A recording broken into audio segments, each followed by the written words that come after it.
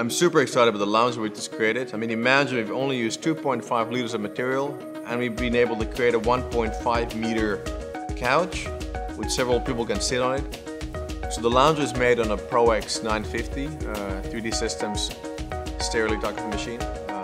But what I've done with the lounger is try to take the optimized structures but still make it very aesthetic.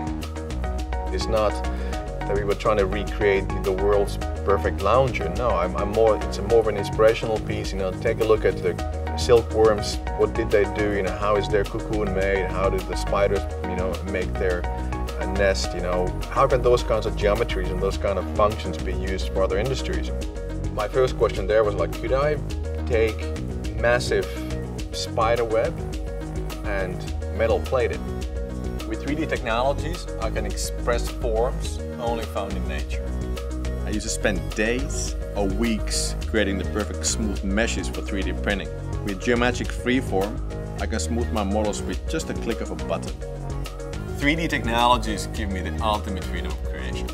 So imagine how much material would we be able to save from products, from building materials, from whatever, if we're able to manufacture things like this.